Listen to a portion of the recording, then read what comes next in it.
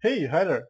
So this is Fernando Ribeiro, and we are going to start a couple of video tutorials about slots and overlay creation. So what we see here is the Prefabrica web page.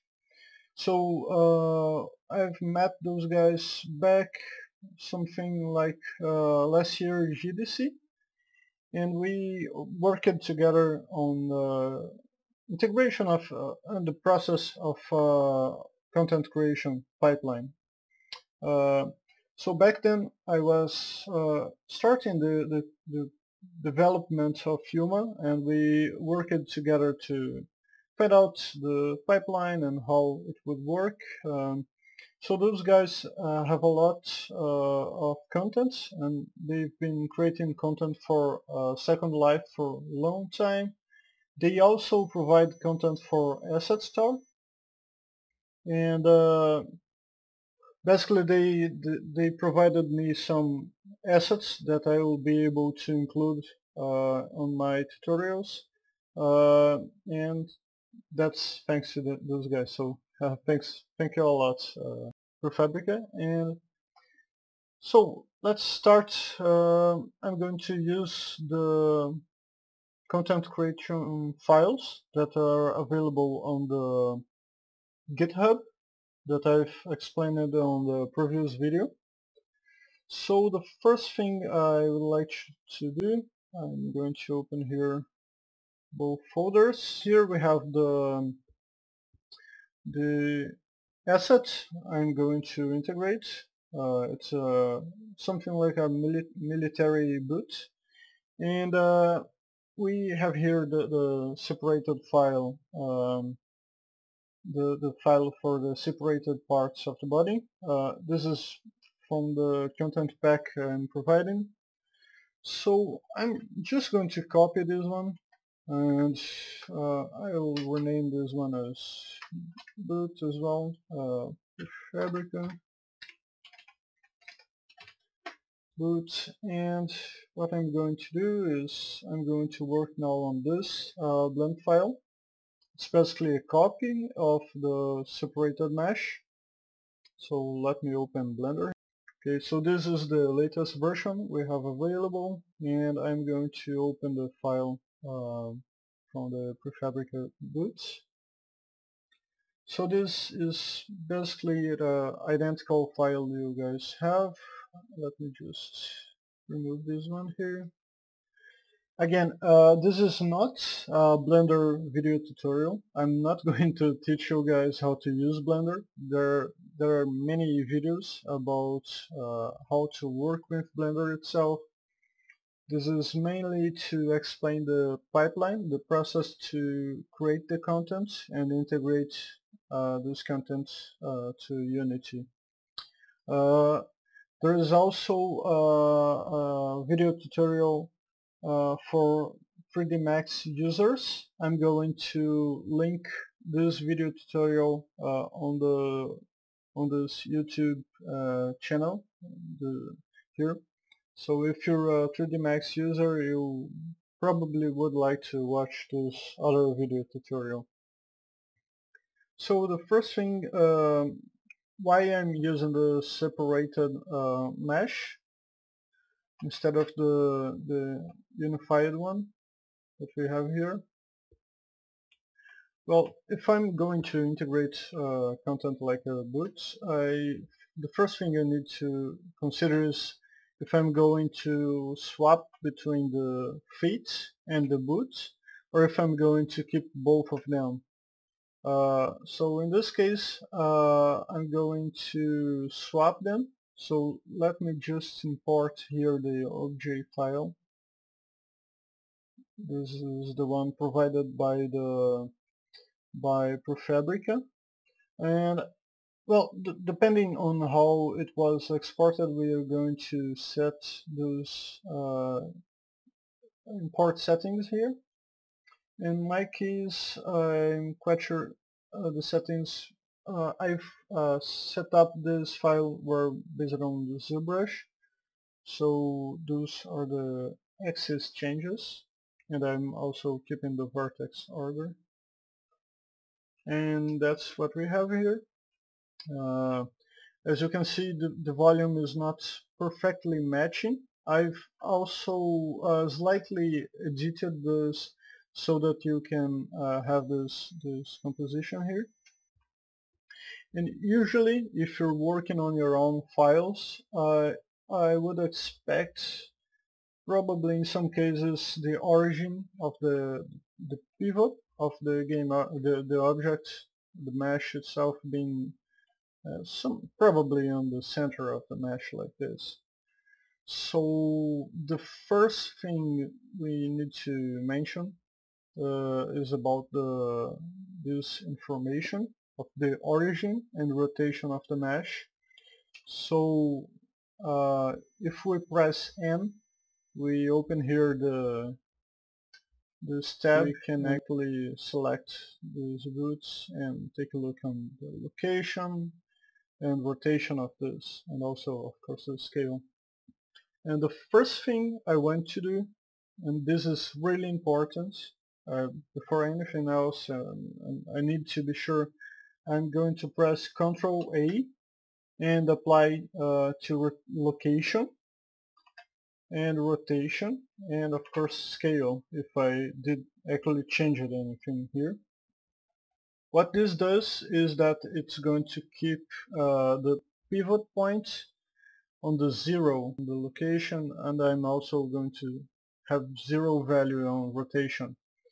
If you select any other mesh, you will notice those values are the same. This is really important, and so this is really something I should mention early on. And you can see here, if I select the feet, at extreme angles it's possible to see the feet, but I'm not really going to worry that much on this specific tutorial.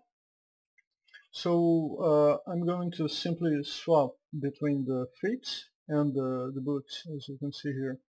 Okay, so now that we have corrected the pivot point for the boot mesh, as the values here are now in the 0 point, what I'm going to do is to use the mirror modifier. This order usually depends. For this kind of assets, I usually like to do the mirror before the skinning, but in most cases I would consider doing the skinning and then mirroring the mesh itself, but I will do this for those boots. So we can have specific edges for each of them if necessary. So I'm going to apply here. Now we have both of them, and I'm going to use the armature modifier. And for the male rig, this is important, as we already talked about this earlier. When creating the content, we need to consider if the target is the male base mesh or the female base mesh. So in this case, we are going to create this for the male one. So it's also possible to adjust this for the female. It needs to be a separated file. Separated slots. So now that the armature is set, what I'm going to do now is to project the skinning values, the skinning data from the feet to the boots.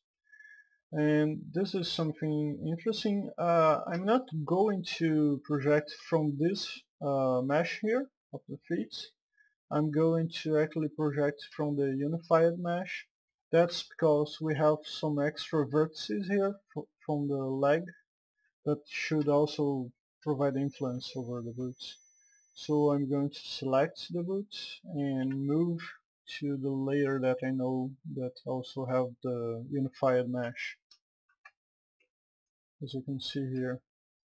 And I'm going also to have visible the layer with the rig itself. And this is an important step. I'm going to change to pose mode, the rig.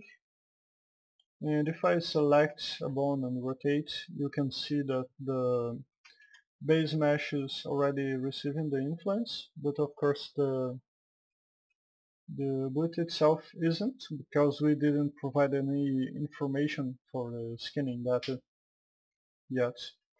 So I'm going to save this, and I'm going to select first the unified base mesh, the entire base mesh of the male lavender. Then with shift pressed I select the boot, and then I enter the weight paint mode. I could manually paint the weight for the boot, but I'm going to save time and actually use the transfer weight. So I press here, and you need to be sure all groups are selected, and usually I use the nearest face algorithm for this.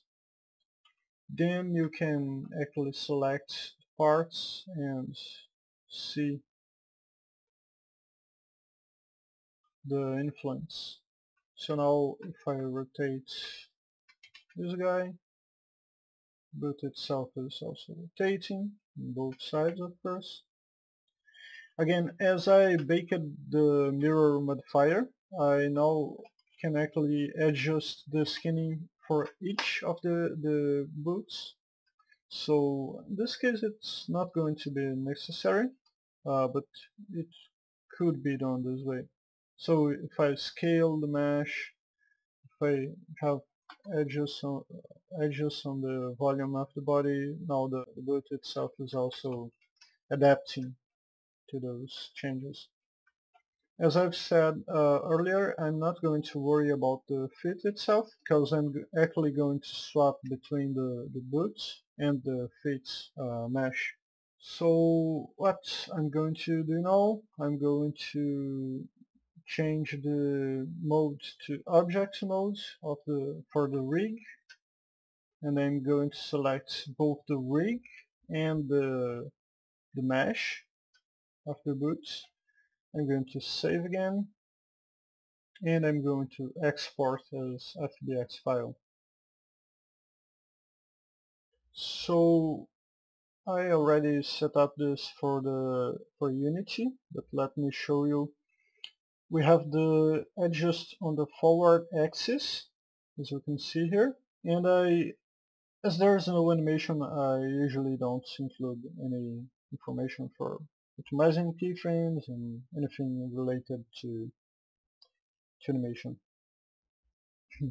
So I'll export this, and it's done. Again, really important, we need to have both the armature and the mesh selected. Both of them need to be selected. This is necessary to have the rig information and the mesh, and of course the scanning information, that's also necessary. So we are reaching the time limit for this video, and I will keep recording and upload as a separated video. So that's it for now guys, see ya, goodbye.